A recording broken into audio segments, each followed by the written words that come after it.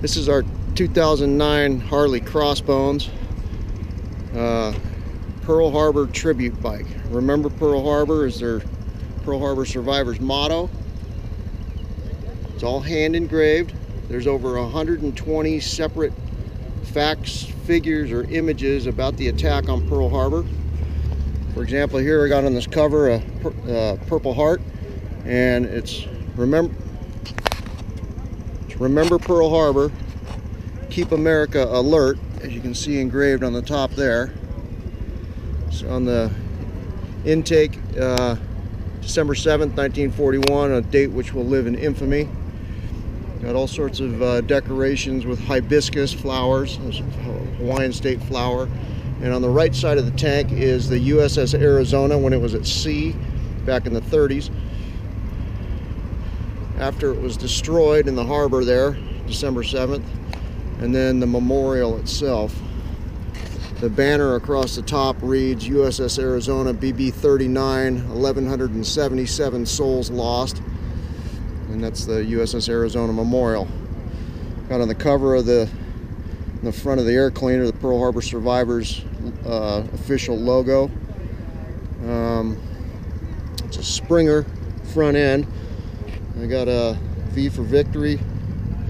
It's all hand engraved, chiseled into the metal, and then it's chromed, and then they paint around it. A gentleman named Sandy Steiner from Chrome Fusion in Las Vegas, and his son Jason did most of the work along with their wife.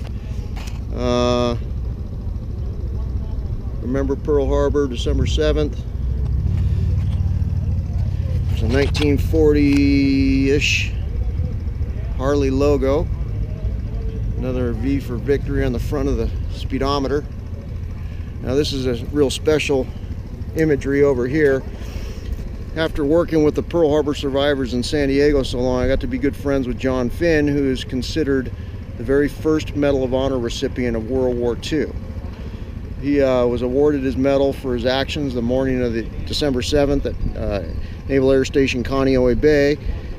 And after I told him about the concept for this bike, he agreed that it'd be okay to put his image on the motorcycle. And I joked because everywhere I went to photograph the Pearl Harbor survivors, and if John was there was always women whispering to others, "Oh, he's so cute, I have to go kiss him."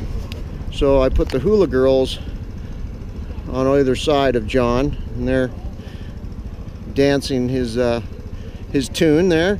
And after it was all finished, John graciously autographed it at the age of 101, just about a year before he passed away.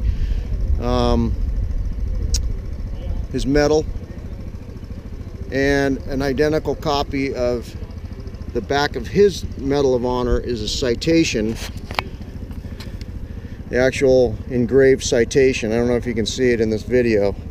Might be hard in this angle, but reads awarded to John Finn, Aviation Chief Ordnanceman, United States Navy, for extraordinary heroism, extraordinary heroism above and beyond the call of duty, with telling effect,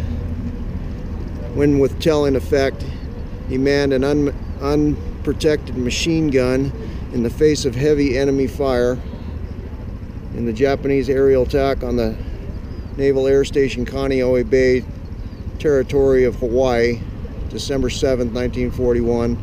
Although painfully wounded, continued the action against the enemy against the enemy attacking planes.